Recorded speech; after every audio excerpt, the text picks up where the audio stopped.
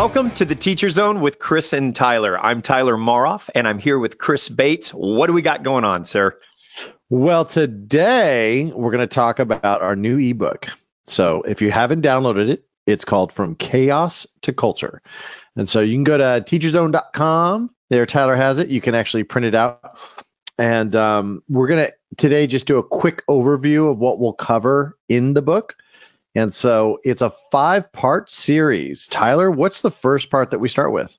The first part is stage 1, the 5 stages we must grow through. And by the way, that's at teacherzone.com/chaos is where you'll find the free ebook. It's awesome. So this is what we're going off today.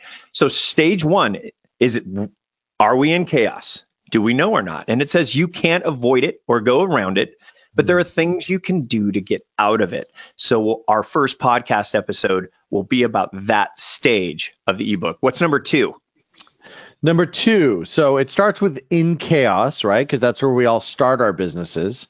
Or if you've been in business a long time, you might still have some of that bleeding in.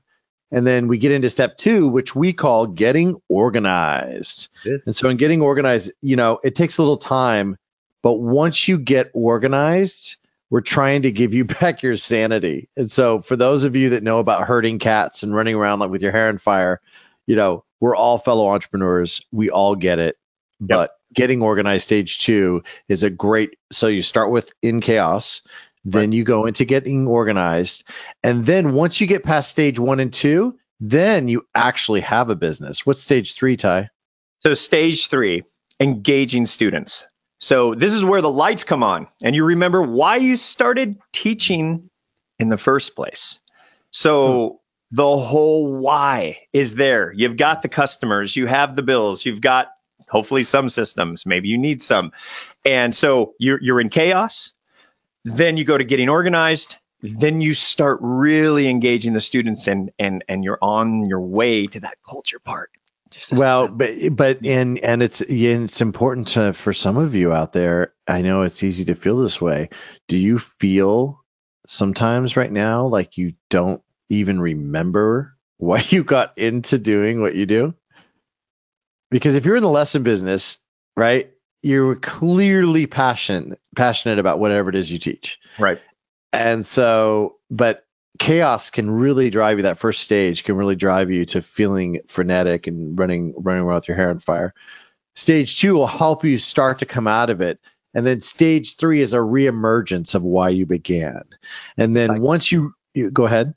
It's a cycle. Like, yes. We're good. And by the way, here's another spoiler alert.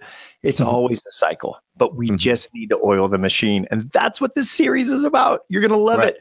So we got number 1, in chaos. Number 2, getting organized. Number 3, engaging students. And Chris, jump into number 4. So number 4 really is about creating a growth engine. We call it fueling growth. And so the big thing that we get lost in, a lot of us, is, we're so caught up in the operations or in trying to make what we're doing better that we forget about the fact that we actually have to keep the engine going. And so fueling growth is really about creating that marketing engine, creating that sales machine where you don't have to wake up and stress about getting new students for your operation. They're just literally coming in like clockwork. Yep. And that allows you to get to the finish line. So what's stage 5, Ty? So stage 5, after stage 1 is in chaos, whether we are or not. Stage 2 is getting organized. Stage 3 is engaging students. Stage 4 is fueling that growth. So there is an engine there now. Super fun part. Love that part. To stage 5, which is the coup de grace for me. It's my favorite thing to do, to know that we're building a culture, is stage 5. So lives are being changed. A community is being built, and people can't wait to be a part of what you're doing. And remember, building that culture, the way we like to look at it, we feel like we're the hero at first when we're taking this undertaking and making something out of nothing. And you know what? We are. I'm going to throw it out there. We are. But once the culture starts to build, pretty much when you get your first 10 students or whatever, they're the heroes, not us. And so that we'll get into that as well in building the culture. So Chris, just rehash those culture, 5 in a row. Yeah. And I love that. So the culture is, as you said, the coup de grace, the top of the pinnacle. It's with the biggest companies in the world. If you look at like the ones we love, like Disney or Apple, they're obsessed with number 5. But to get to number 5, you have to go through chaos. You have to get organized. You can't obsess on it. You can't obsess on it if there's no time to obsess on it.